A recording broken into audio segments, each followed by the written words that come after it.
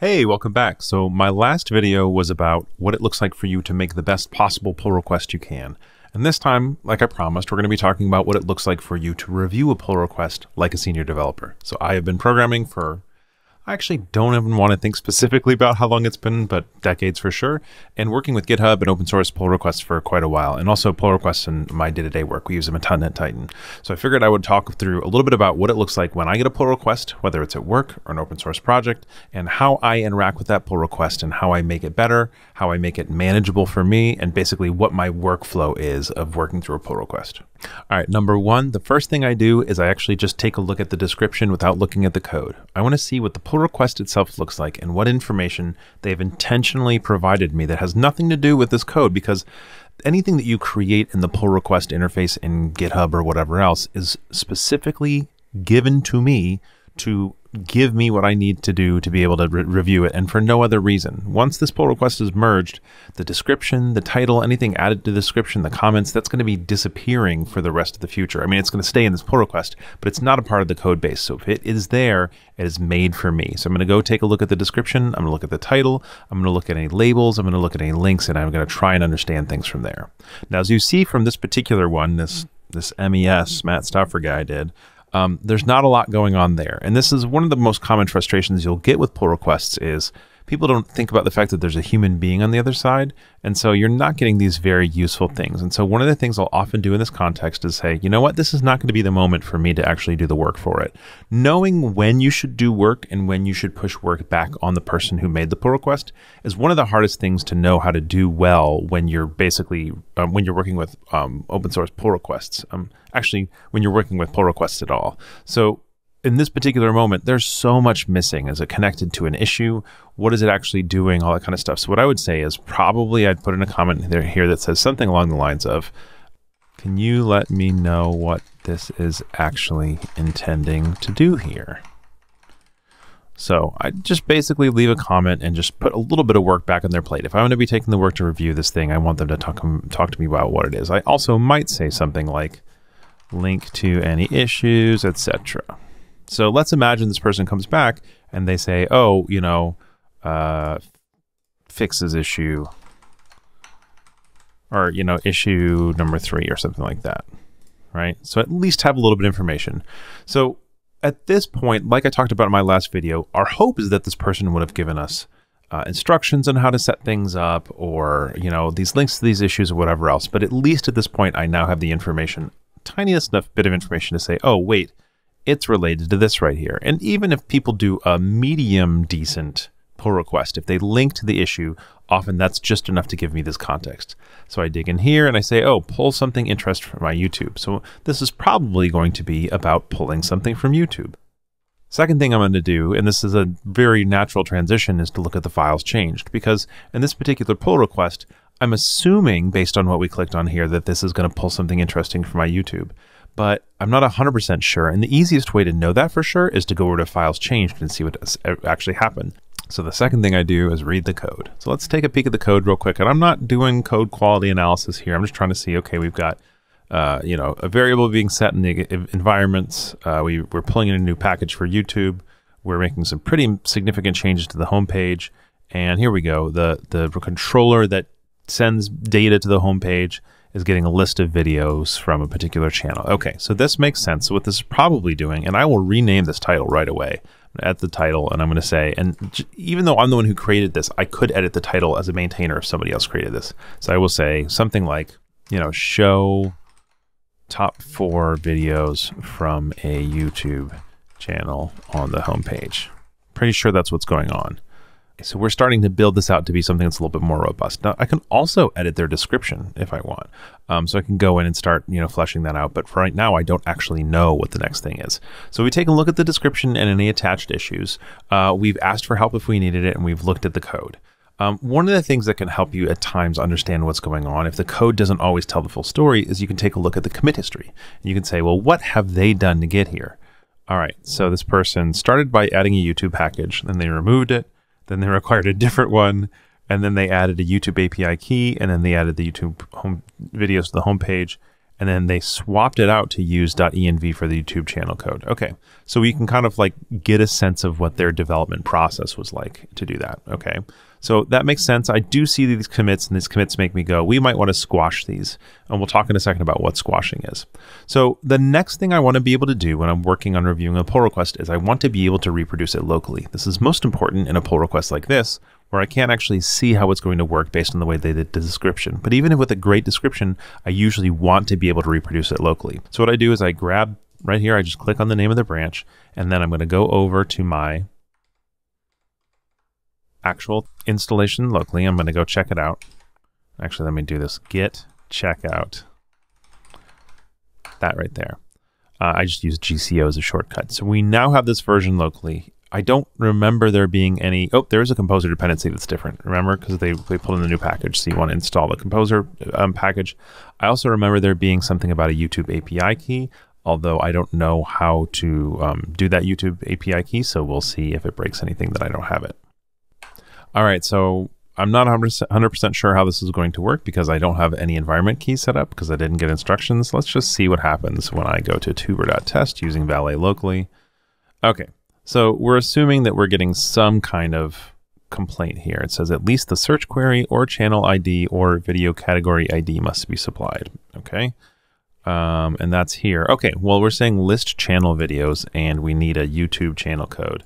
Now we do remember seeing a .env variable here, but it wasn't the right one. So we've got YouTube API key missing an equals afterwards. And then we've also got this YouTube channel code, which they forgot to add the .env.example entirely. So let's just test it out. Let's see what happens. I happen to have a YouTube channel of my own, so I'll just go grab the code for that from over here. Paste it in. Oops. All right, so now we've put a channel code in there. Let's see if we still get an error. Oh, error 400, API key not valid. So again, this is a little bit clearer because at least we got this YouTube underscore API underscore key. We didn't get any directions on how to get them, but it's okay. The author assumed we knew how to do that. So I'm going to go spend some time on my own. If I don't know how to get it, then I'm going to put a comment in the thing. I'm going to say, hey, I don't know how to get this key. Can you give me instructions? And then I'm just going to disappear until they get back to me. I'm not going to sit on a pull request and fuss over it when it's their responsibility to teach me how to do it. So I do happen to know how to get one. So let's go there. YouTube API key equals, and I probably shouldn't put it on screen, so I'm gonna cut this part and you can just trust me that it happened. All right, so I just put my YouTube API key in the .env, and let's go take a look at now what happens. All right, great. So we have a functioning way for this to work, and I understand that something needs to change. This file right here needs to change, and so we do need YouTube API key, although we need an equals after it, but we also need YouTube channel code. So what I'll do often in here is I'm going to come in and I'm going to just make a comment. And there's this wonderful tool in GitHub where you add a suggestion. They say YouTube API key equals YouTube channel code equals, and I'll start a review there. And the reason I'm starting a review is because that's probably not the only suggestion I want to make. For example, right, so I'm giving instructions in here. I'm not going to fix this stuff. This is enough. If it was just this little thing right here where it's just this, I'd just fix it myself. But this is the thing that when this is going to make it really easy for them to just accept this suggestion. And then this is right here is the actual work that they're going to have to do. So once I've decided this is the review I'm going to give, I'm going to say request changes. And oh, well, I can't do that because it's my own pull request, but I'm going to say request changes because I want this person to fix it before they come back. And you could have automated rules on your GitHub repositories that say request changes. If it's not approved by X people or X number of people, it can't actually go forward. We don't do that at Titan because we're small enough that we just say if it says request changes, then make the changes, before you move forward. But you can build all these kind of complex systems around them, and then you submit the review, and you can put some notes on it as well. So then again, I don't worry about it until they get back to me. And when they get back to me, and then they fix this, and they fix that, and they fix the the .env thing, then I have the chance to look over the code again, given the commit history of this person. It's probably going to be about 17 more commits, and then decide what I'm going to do with it next. Sometimes you're going to do this process, and when it's an open source, the person will never get back to you. And at that point, you have to decide, am I going to take this over? Or the person might not know how to make the changes you're suggesting. So you have to say, am I going to take this over and I'm going to make the changes or not? Most of the time when somebody makes an open source pull request to a repo you're an admin of, you have the ability to add commits to that branch and to modify it, but there's a setting that they can do. I don't even remember where that setting is. I wish I'd looked it up beforehand. Let me look it up real quick and get back to you. All right, so here we go. In the pull request, when somebody creates it, there's a little checkbox that says allow edits from maintainers. And if somebody has checked that checkbox, that means I can actually push stuff up. If they've not done that, I can still make some changes. So let's say I'm really happy with your pull request and I need one change made and you didn't check this allow edits for maintainers.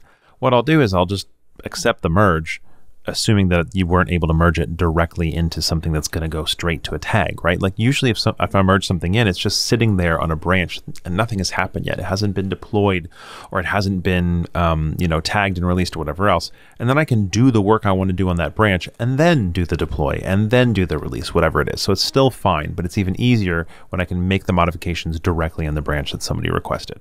So let's say we were happy with it at this point. The next question we have to ask is, are we going to merge the pull request or are we going to squash and merge? To me, this has, or rebase and merge. To me, this has a lot to do with how effective of a committer are they, because I like Git commits that actually kind of like tell the story of the development in a way that would be valuable to us as we look in the past. And some people say, you would never look in the past, you only look at pull requests. That's not actually true. I actually often look at commits and I learn about what was happening.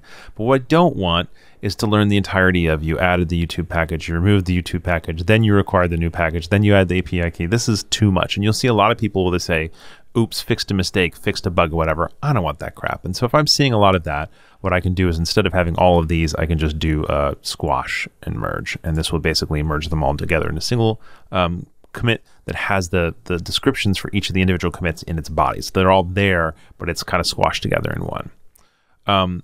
The other situation in which I might do something like this is it might be so bad or so old that I can't actually use GitHub to solve it. If you have ever run into the thing where it says this cannot be merged because basically a change has been made to the branch you're trying to merge into, it'll prompt you to basically use the GitHub interface to say, oh, this is how to merge these changes. And it'll do the little thing with all the arrows where it says, let's say you're trying to merge into the main branch and you made changes to the route definition, or changes were also made to that route definition on the main branch. Then you're going to get into this weird spot where you have to say, this is the change, this is a way to reconcile the differences, and you might not know. So that's a situation you might find yourself in. You're just going to have to get familiar with that. I can't do a whole video on that right now, unfortunately. But sometimes things get so old or whatever, or maybe it was a good idea that was so poorly written that you just don't have the ability to actually merge this pull request, but you want to redo it yourself and you want to give credit to the original author. There's this really cool thing that you can do in GitHub. It's easiest in GitHub Desktop, where you can basically have somebody who is your co-author of the pull request. So let me show you real quick how that works. So if you're making your commit locally and you don't want to use GitHub Desktop, there's basically this syntax right here where you just say co-authored by and then their name and their email address. And that'll actually show up in the GitHub user interface with your icon and their icon right next to each other, which is pretty cool. But if you're doing it on GitHub Desktop, you have the opportunity to say my commit title or whatever, and then you can add somebody else as your co-author. And so you can say, well, I was working on this project and Adam Wathan, was the original. Well, I'm not going to say his stuff is bad, but let's say for some reason I wasn't able to merge some of Adam's code. Then I come in here, and then when I commit it and I push it up, this new work that I've done that represents the ideas he originally introduced, even though it's not his original pull request coming in, now he gets credit for having contributed to that. And it's some feature I really like about GitHub. And so that's it. Those are the steps that I, as an experienced senior developer, take when I'm merging a pull request. Remember, we take a look at the description, the title. We take a look at any linked issues and any other ideas they've given us. We take a look at the code. We try to make sure we can actually run the code locally. We have communications. We give approval or rejection to the thing. We leave comments. We ask them to give a little bit more feedback.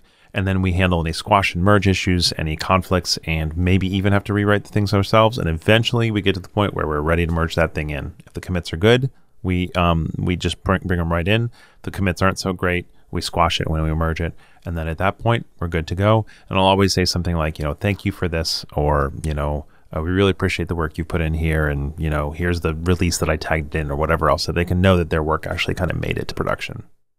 So if there's anything else you want me to discuss about pull requests, especially in the GitHub world, let me know. We covered how to write a good pull request, and we covered how to review a pull request.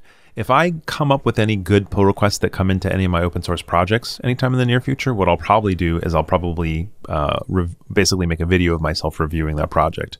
It's been a little while since I've had one that really prompted me to want to make a video, but I'll see if I can find one coming up soon.